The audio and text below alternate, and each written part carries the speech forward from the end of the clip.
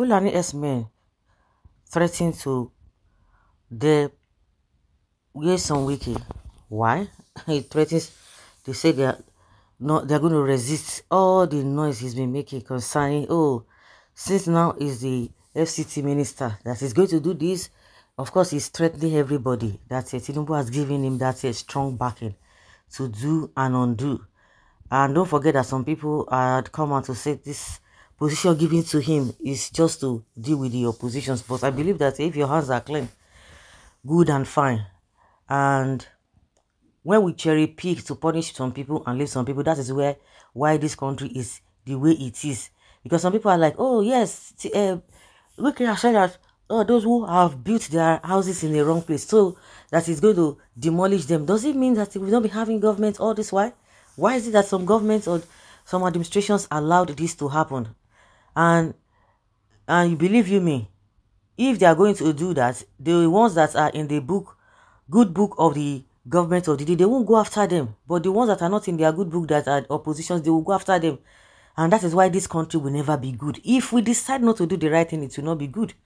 It's not no amount of prayer. If you like, pray from that eternity. God is a principled God. What is good for the goose is good for the ganders. Now the people who are affected, who are going to be affected also are the Fulani Herdsmen.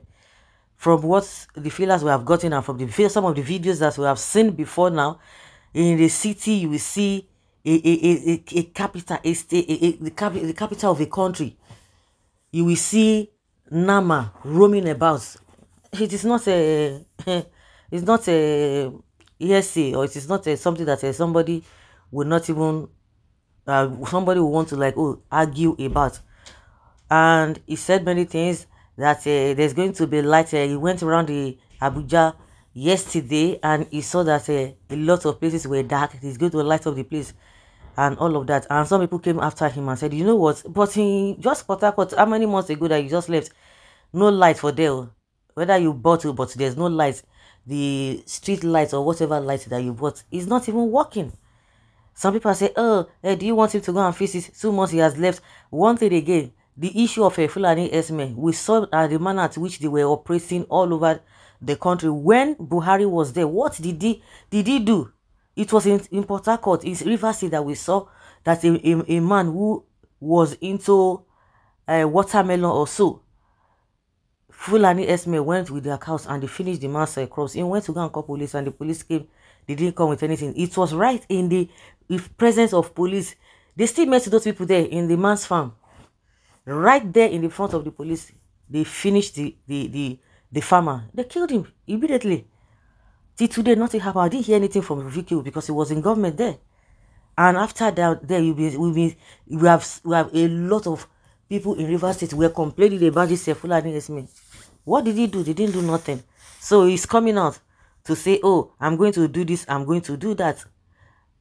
The threat from the Fulani Herdsmen, that one is a different thing. We don't want to go into that. But what we are saying is that why should things get deteriorated to this level that you are not coming? Are you just sleeping? Somebody said, has he not been going to Abuja all this while? He has been going to Abuja now. Was somebody not there? Somebody was in charge of the FCT, but they did nothing. The impunity under Buhari is on another level. The impunity under this one too is something else. Right from time there, it has always been. Right from Obasanjo, all of them, none of them is exempted. Cherry pick. Oh, I'm going to go after this one. I will go after this one. I will go after this one. Well, I will not go after this one or the other one.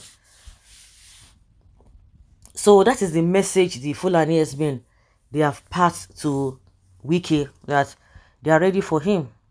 And don't forget that Buhari, Tinubu himself is a pro-mass of Buhari. So there's not going to be so much. That's because before you know, they will call him to order. There's news that we just heard that Nnamdi Kanu said Tinubu has said he's going to hold or keep him indefinitely. You think before they supported Tinubu, a lot of things must have been signed. Because even when it comes to the issue of this Fulani Herdsmen, he won't do nothing. Tinubu will not, they're not born away make you do anything. This one. You just want to be president. I want to be president. I'm your president. That is all is concerned about. Whether you are breathing, whether you are not breathing, or it's none of his business. Forget all those slogan, let the poor breathe, let the poor this. Oh, now wash. Oh, now wash. He that has ear, let him hear. Is it not the same Wike? Hey, when we talk about, if you like, you continue to be saying, God forbid, these are the known people who are into illegal things. The person that conducted the election, we know what happened. If you just want to be pretend, people just want to be to pretend about it. Not that they didn't know what actually happened. The same people who carry talks here and there, they are the ones now. They are not seeing the affairs of this country. Unfortunately, some people are already aligning with them. If I cannot beat them, I join them. That is exactly what is happening. When you see some young people hailing them, then what hope do you have for this country? Do you think that this country has no hope? Oh? No hope at all. So let the fight start. The battle line has been drawn. He said he's going to, Wike said he's going to do XYZ, and those who are coming out and say, you know, go fit to forget it. So guys, let's hear your opinion and have your take on this.